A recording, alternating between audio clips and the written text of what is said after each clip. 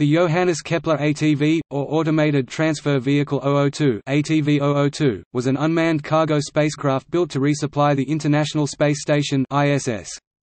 It was launched on 16 February 2011 by the European Space Agency (ESA). Johannes Kepler carried propellant, air and dry cargo weighing over 7,000 kg (15,000 pounds), and had a total mass of over 20,000 kg (44,000 pounds), making it, at the time, the heaviest payload launched by the ESA. The spacecraft was named after the 17th-century German astronomer Johannes Kepler. Johannes Kepler was the second ATV cargo resupply vehicle to be launched, following the Jules Verne mission of 2008. Johannes Kepler carried around 5 tons more cargo than Russia's Progress M resupply spacecraft, and about 1.5 tons more than the Japanese HTV. The ATV used 4,500 kg (9,900 pounds) of fuel to boost the ISS's altitude from 350 to 400 km. Many of the supplies aboard the ATV were used for the Space Shuttle mission STS-133 and the ISS Expedition 26.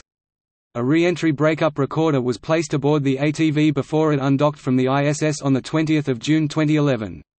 Johannes Kepler performed a destructive re-entry as intended on 21 June 2011, with its remains impacting the Pacific Ocean.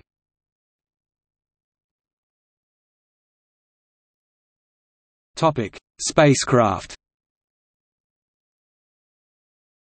Johannes Kepler consisted of 2 sections, the propulsion module, with 4 main engines and 28 smaller maneuvering thrusters, and the integrated cargo carrier, which attached directly to the ISS and could hold up to 8 standard payload racks.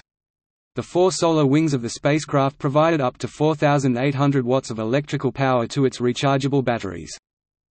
The ATV's rendezvous and docking system mounted a telegoniometer, which functioned as a radar system, and 2 videometers, which fired laser pulses at cube-shaped reflectors on the ISS Zvezda service module for range detection.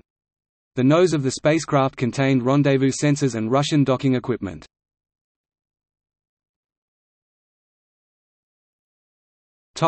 Specifications.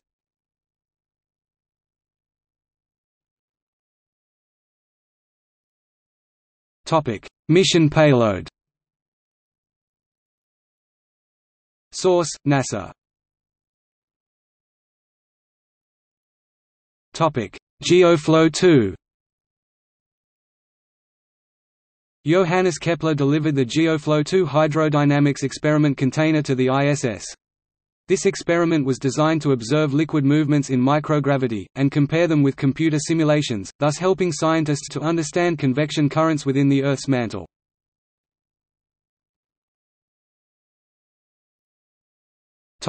Mission summary.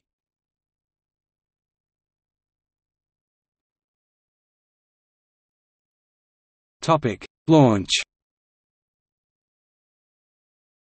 On 16 February 2011 UTC, Johannes Kepler was launched on an Ariane 5 ES rocket from the Guiana Space Centre in Kourou, French Guiana. The launch was conducted by Arianespace on behalf of the ESA. The first launch attempt, on 15 February 2011, was halted 4 minutes before liftoff, due to an erroneous signal from one of the rocket's fuel tanks.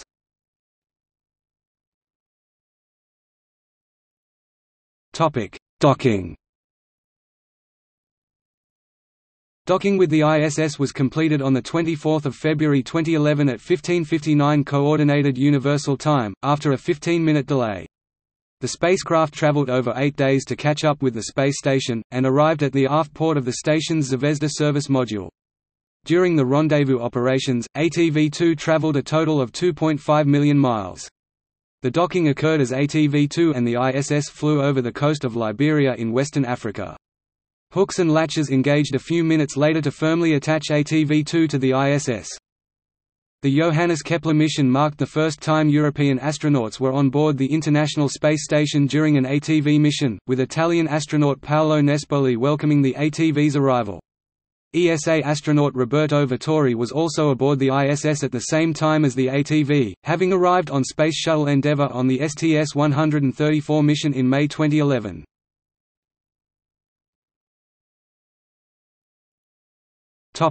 ISS altitude increase.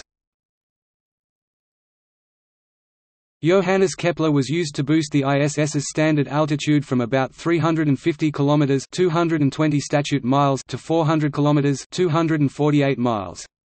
The higher altitude has lower atmospheric drag, which reduces the propellant needed annually to maintain the station's altitude from 6,800 kg (15,000 pounds) to roughly 3,630 kg (8,000 pounds), depending on atmospheric conditions. The ATV used about 4,500 kg (9,900 pounds) of rocket fuel to accomplish this change, with the reboost occurring incrementally over several months.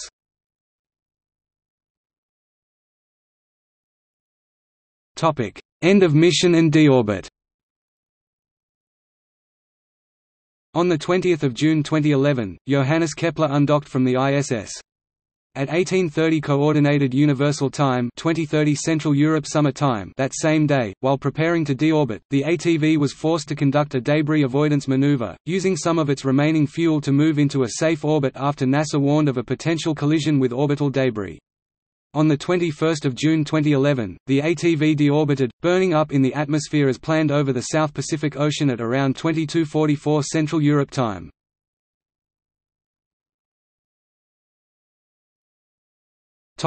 ATV missions.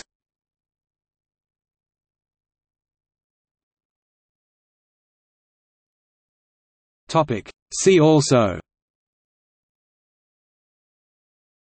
H-2 transfer vehicle, Progress spacecraft, List of unmanned space flights to the ISS.